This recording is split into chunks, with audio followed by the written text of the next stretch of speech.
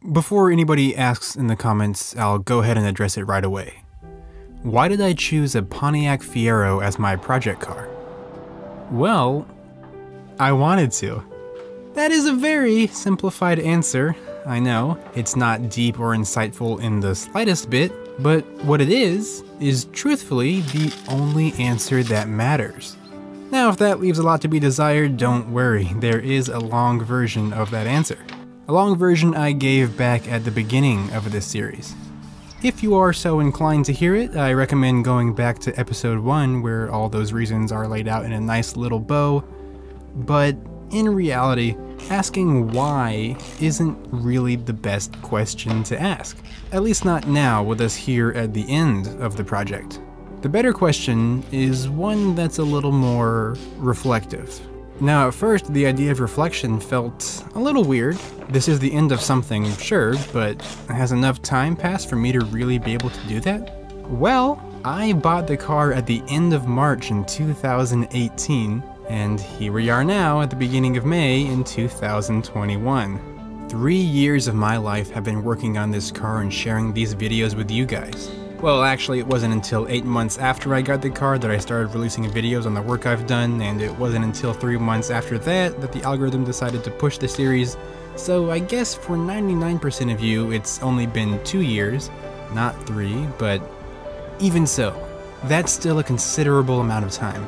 It feels like just yesterday I was driving up to North Houston with my dad and Elise, seeing this car for the very first time and ultimately setting the start point for this entire journey.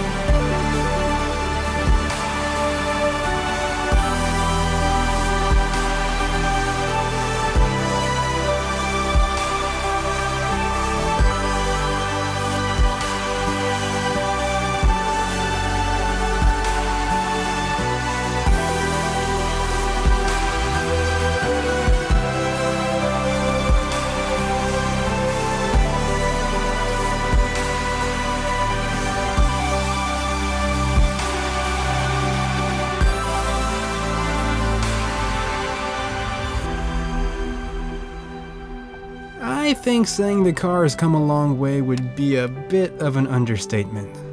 All that's left now is just the last tiny bits of reassembly. As great as it is to be at the finish line, it's absolutely not the best part of the project. Don't get me wrong, starting with something that was left for dead and ending up with what is essentially a brand new car has been the entire goal, but it hasn't been the point. It isn't the reason for doing it. The end product of hitting those milestones isn't what's worthwhile, it's the moments when you hit them.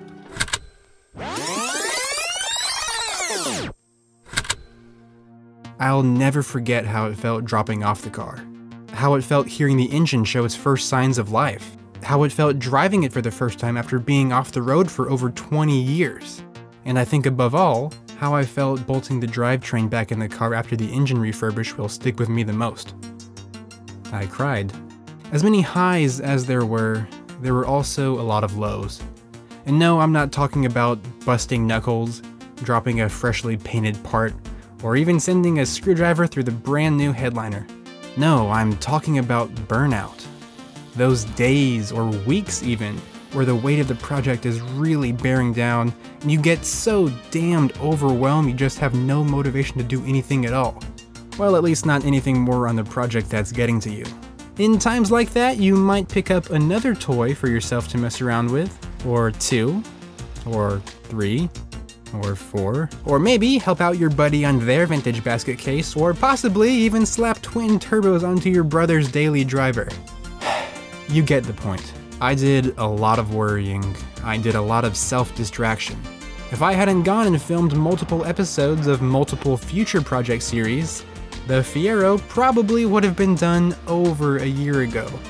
It's really easy to push things off. What's not so easy is getting back to the grindstone when the task ahead of you feels like an impossible one. But when you do, more often than not, you fall in love with the project all over again. You remember why you started in the first place, and you end up doing more than you originally planned to because you're just so in it. You get lost in the craft. And before you know it, the only thing left to do is put on a few stickers. Back when this thing started, the series, I said that the whole point of documenting my work was basically to say, if I can do it, so can you. It was to show what a novice is capable of. Well, this novice fucking did it.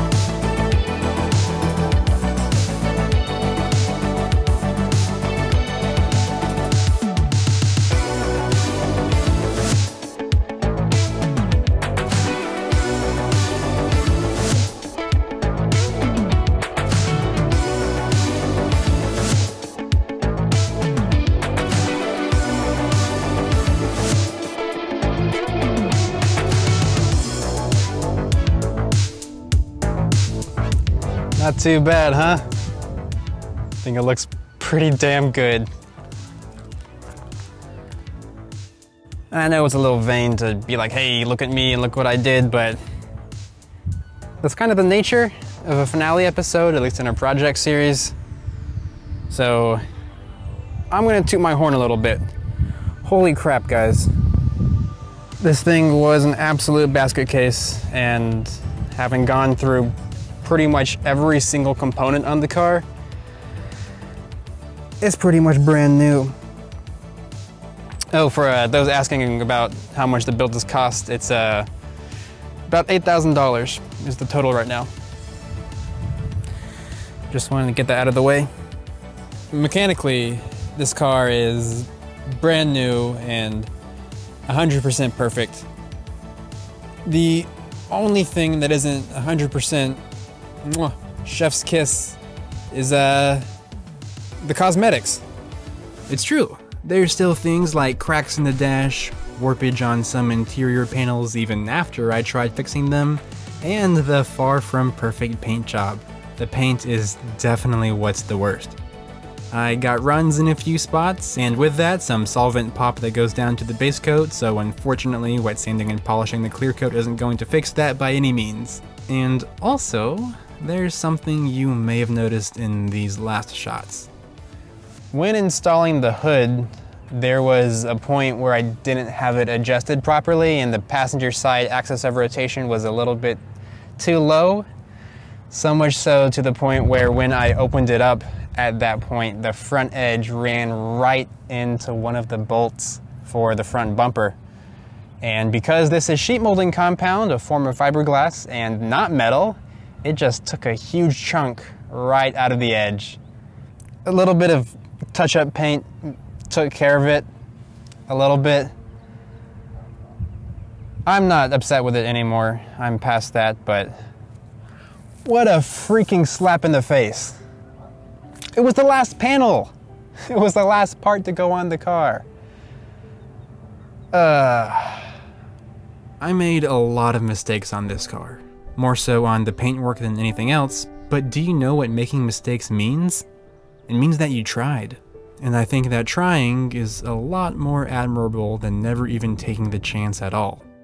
Not that there's anything wrong with outsourcing bodywork and paint, or any work that you don't feel comfortable doing for that matter, because there's not. I'm just trying to say that even though my paint job isn't perfect, I'm still very proud of the work that I did. The less than stellar cosmetics doesn't make the car any less fun to drive, but above all, it doesn't negate the work that I did do right. I did this.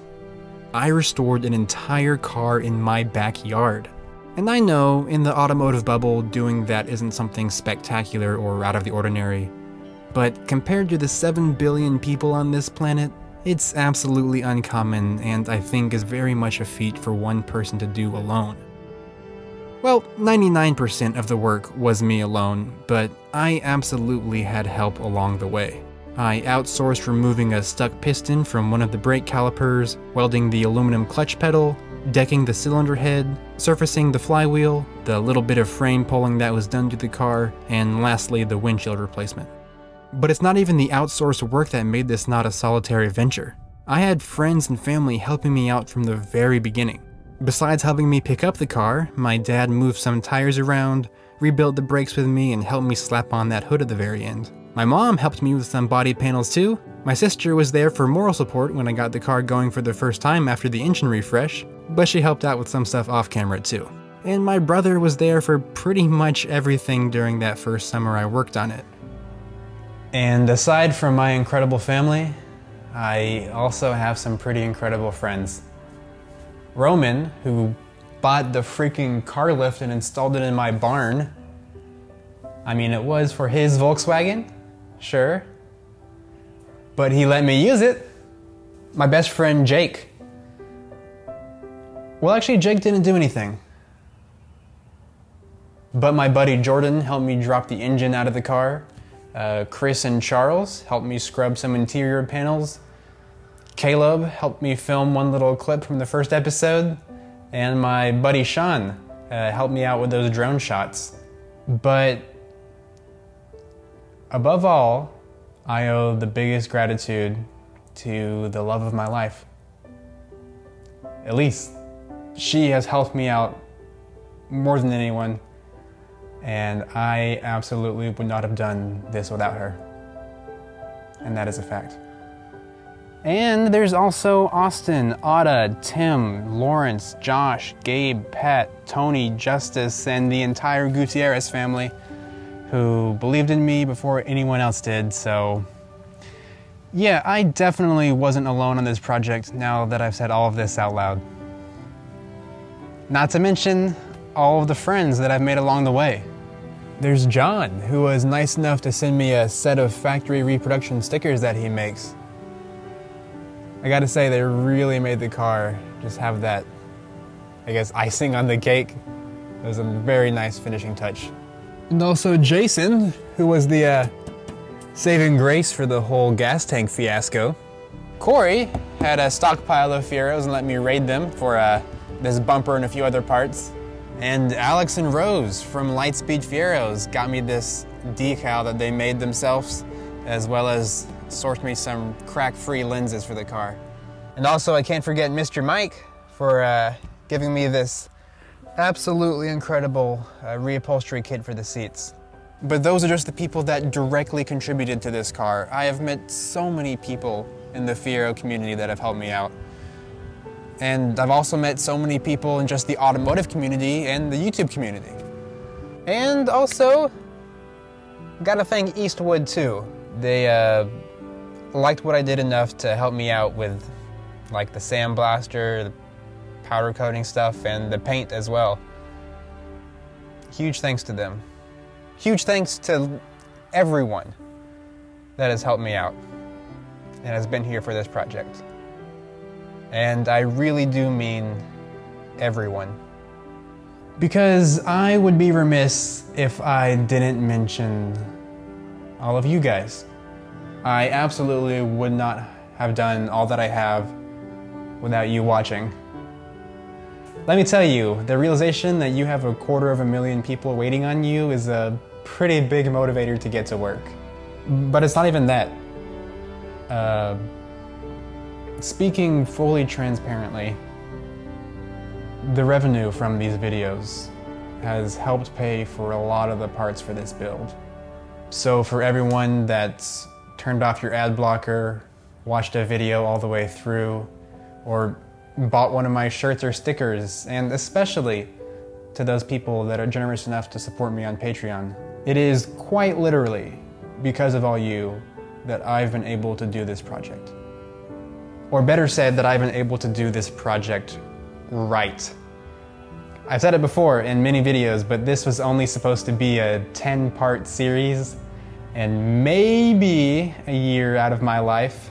I was gonna do the minimal amount of work to get this thing safe and road ready and presentable.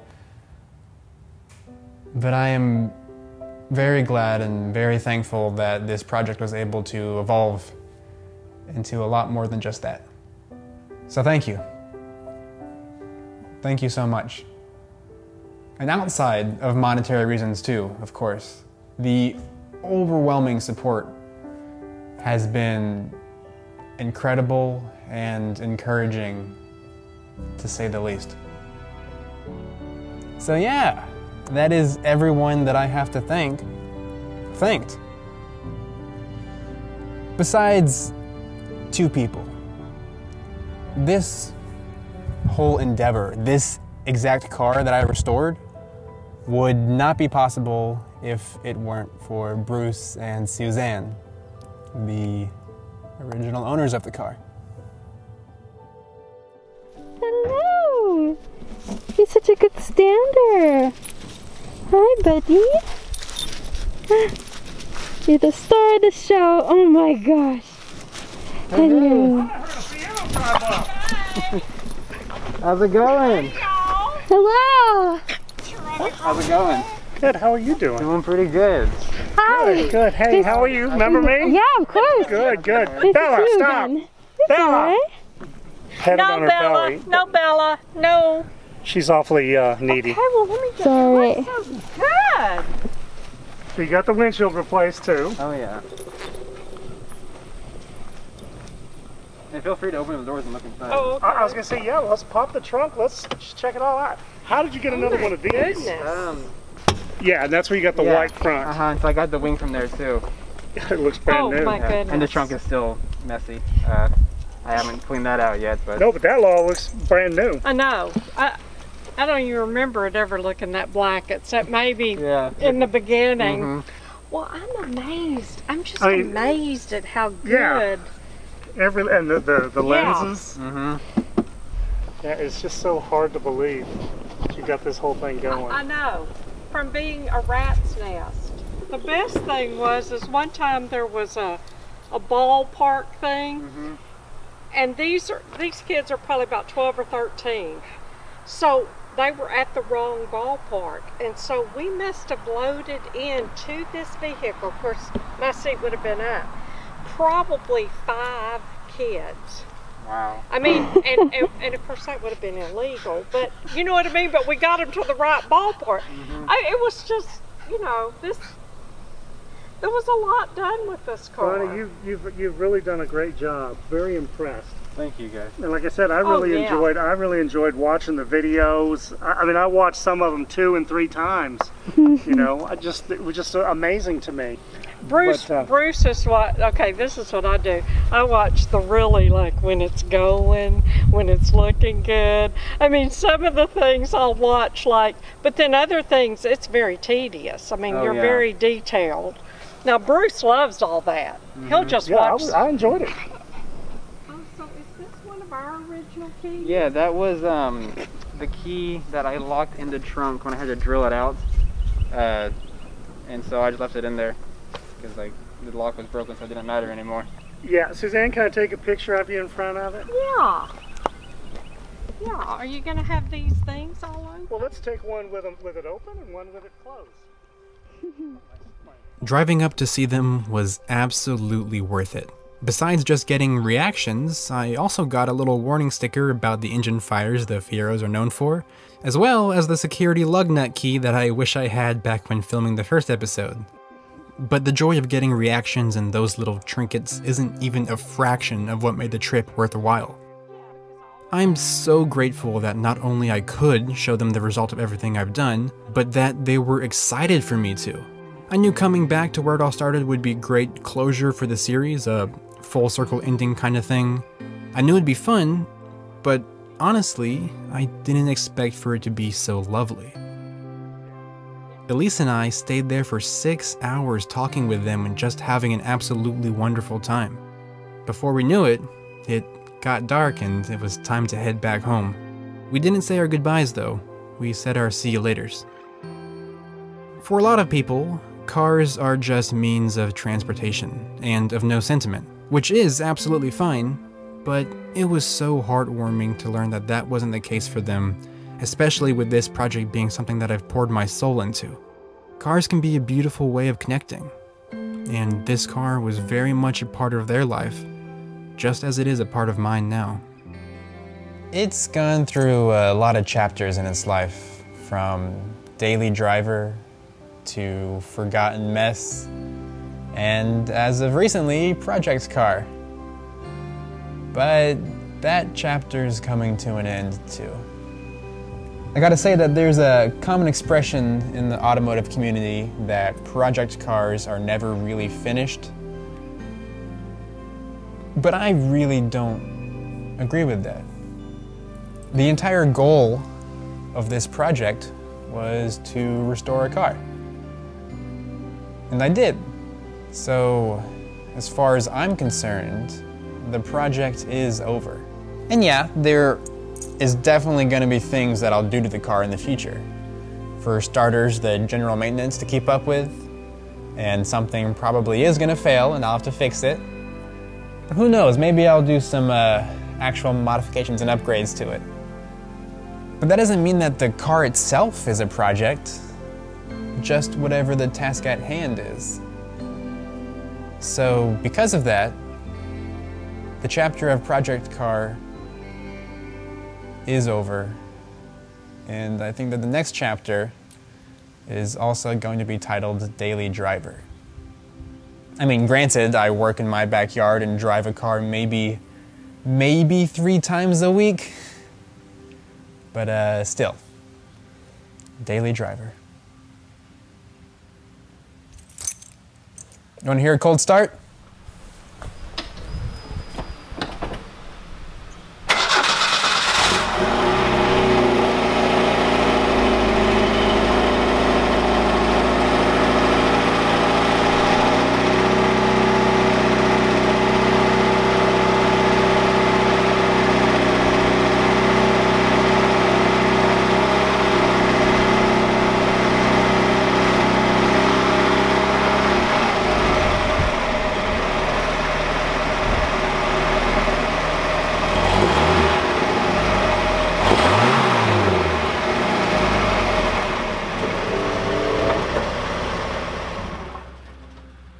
This car is gonna be loved, but you better believe it's also gonna be driven. It is not a trophy to be kept inside. It's gonna get left out in the rain. I'm gonna get groceries in this thing and probably spill something. Hell, one day I'm gonna even take it all the way across America. I already took it from Houston to Austin and back. This car is going to be around for the rest of my life, and I want to give it what it deserves, and that is to actually be used. And I think I want to do that all without cameras. I now have told the story that I wanted to tell with this car. And I think I want to put down the cameras, stop filming everything I do to it, and just enjoy it as a car and not necessarily a storytelling device. Though I gotta say, one of the best things about sharing my story with this is hearing your stories. I've gotten comments ranging from people who were in high school and maybe their aunt had this car and they remember riding in it, all the way to people whose parents worked on the assembly line for the car. It's incredible. And it's not just limited to Fieros. I've gotten comments from people telling me about the car that left a special place in their heart and how they've gone through similar things that I have. It really is incredible. I started filming everything because I had a story to share, and I never anticipated hearing so many stories in return. And it's kind of actually the perfect segue to that question I asked at the beginning of the video. You know, the one I wanted to address right away. So, the better question than why did I choose a Pontiac Fiero as my project car is, was it worth it choosing a Pontiac Fiero?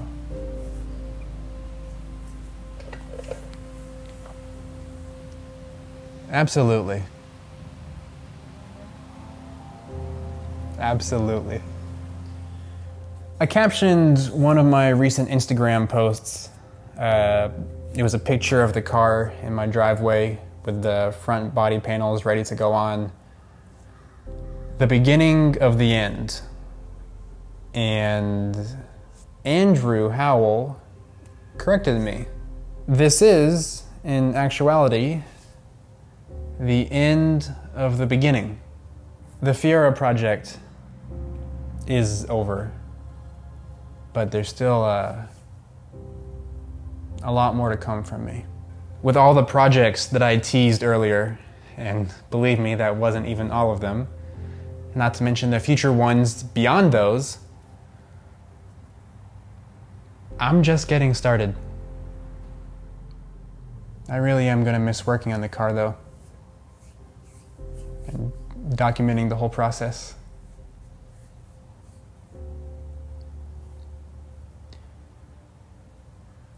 You know what? There's actually something I was gonna take care of that needs to be fixed on the car. I was just gonna not mention it and do it after this series was over. But how about, for old time's sake, take you with me on one more fix, accompanied with synth music and narration.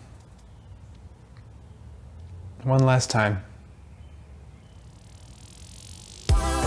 Literally 1 mile down the road after leaving for that Austin road trip I mentioned earlier, the odometer stopped working. Just the main one though. I reset the still working trip odometer as soon as I noticed and decided to worry about the problem later. Well, now it's later. If you look at the footage from right now compared to the footage from a few days ago when I was filming at the park, you can see that the main odometer readings are the same for both, 105,450, or just about. The trip odometer is updating as it should, like I said. Because of that, and because the speedometer still works, we know for a fact that the instrument cluster is getting the data from the vehicle speed sensor just fine.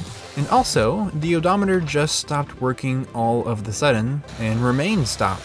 It's pretty common for teeth on the gears of the mechanism to fail, just because they're often cheap plastic, but when that happens you normally hear a very audible click over and over, or at least you see the numbers trying to move, but never actually being able to do so. Mine is just frozen solid, so I'm thinking that it's just the motor that failed, not the gears.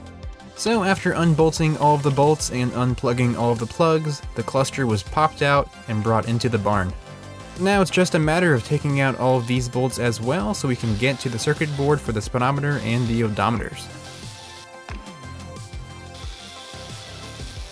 And yep, my suspicion was confirmed. The gears look to be perfectly intact, so it probably is just the motor. With everything undone, the board can just slide right out and we can get a better look at this thing. We can see both motors for the different odometers on the back here. Because they're connected together on the circuit board, running in parallel, they're going to move at the exact same speed, which Makes perfect sense. But because of that, a common and quick fix for this is just to swap the two motors. That way you can at least have the main one working so you can pass inspection, but I'm not gonna do that. I already bought a replacement motor online that I'm gonna put in here. It is the exact same part number for the Fiero motor, but because it was marketed as a replacement for a Corvette, it'll probably make my car a little bit faster. With the motor now off the board, the odometer is free to spin. This guy has a ratcheting mechanism in it, so the 1/10 of a mile wheel can spin back and forth until it rolls over. Pretty neat. Now, doing that did just add an extra mile to the clock, but I actually should add the miles from the trip odometer to the main one in order for it to be accurate. But it's gonna take a long time to move this counter 427 miles by hand, so I'm just not gonna do that. Nice! That worked very well. Now to do the reverse of all that disassembly, but this time with the replacement motor. Fuck, which one is which? This is probably the one I took off. I will not just removed. Okay.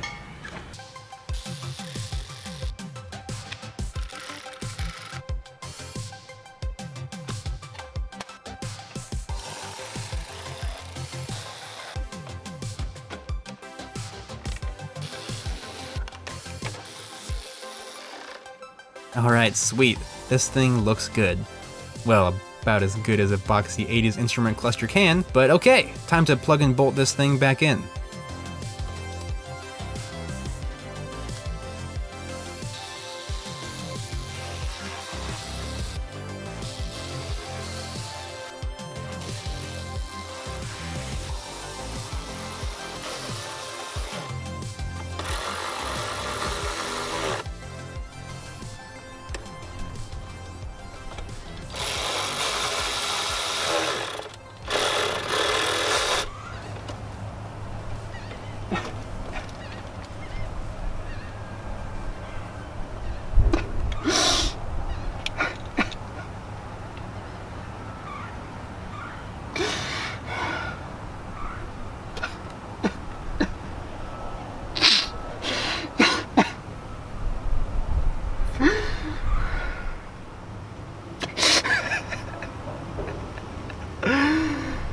Oh my god. Well, it's the last thing I'm ever gonna do to the Fiero. In the series, at least.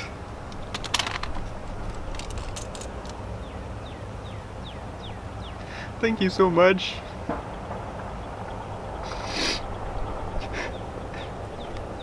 Thanks for watching my videos. Thanks for following along with me, supporting me.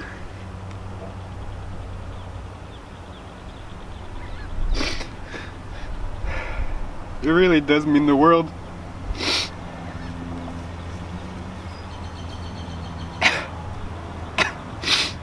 Okay.